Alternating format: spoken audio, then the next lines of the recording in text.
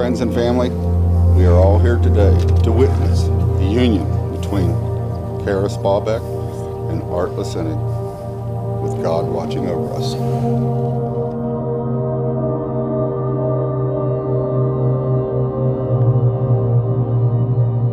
Things are going actually really well. Kara's pretty calm, which is surprising.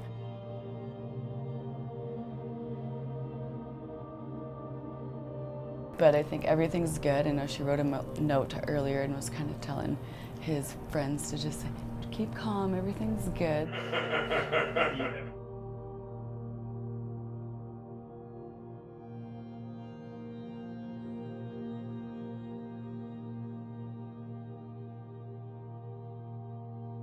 I am Carol Ann. I'm her big sister. So me and Kara actually were 4 years apart in school, which is kind of different. So we were always in different points of our lives, but we did lots of activities together as kids, and we've stayed close throughout the years.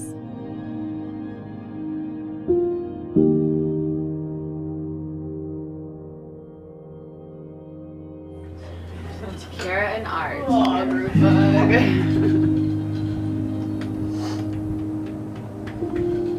Waterworks.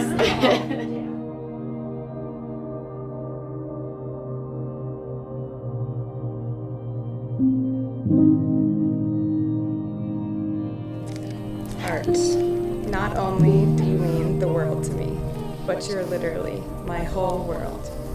When I was writing these vows and thinking back on our relationship, I realized that there's a lot of God in it. He led you to move to Montana when you were just 18 for what you thought was in pursuit of trout. But I believe that God had bigger plans for you, and you were really in pursuit of our love, and with it came a lot of trout. Well, Kara told me within 6 months of them dating that she was ready to get married, and she says, you know, Carolyn, when you know, you know. I think they're really good together. They kind of balance each other out, and they're super caring and affectionate towards each other and always putting each other first, so I think that kind of works out really well.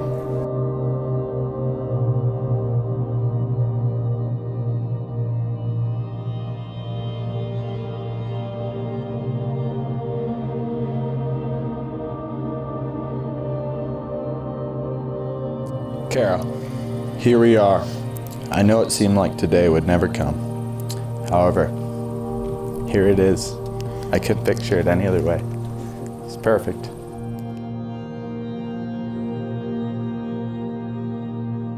Alright, here's to Kara and Art for everlasting love, and welcome to the family, everybody. Cousins, here's to brother cousins. Cheers. To the man whom I loved first. Raising me wasn't always easy, but you never stopped believing in me.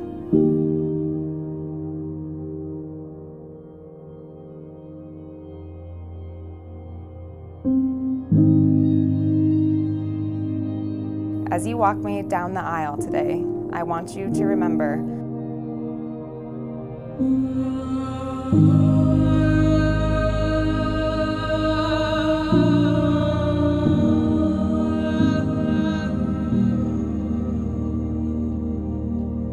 that even though you're giving me away, you'll always be my daddy, and I'll always be your little girl.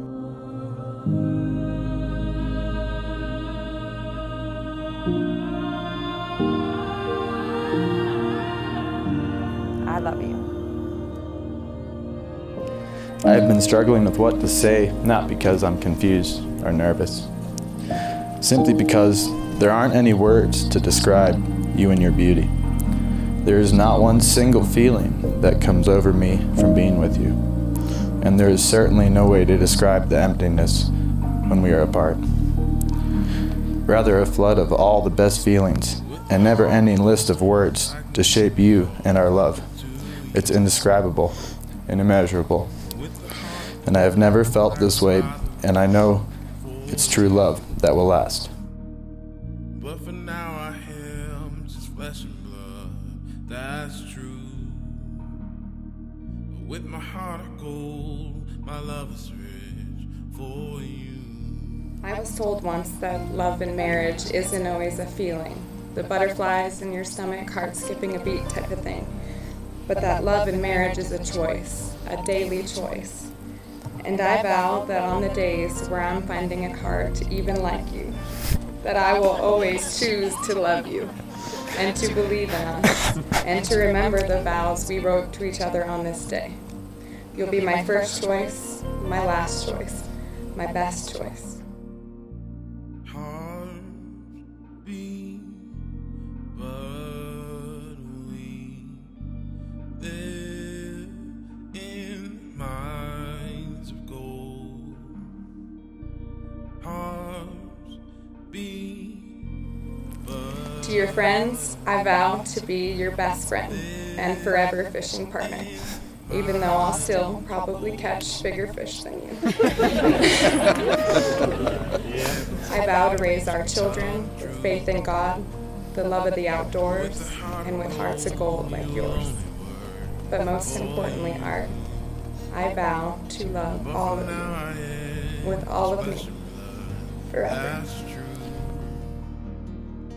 With my heart of gold, my love is rich for you. I can't wait to see what life has in store for us. I have no doubt in our love, and I feel fully ready and confident in whatever life will throw our way.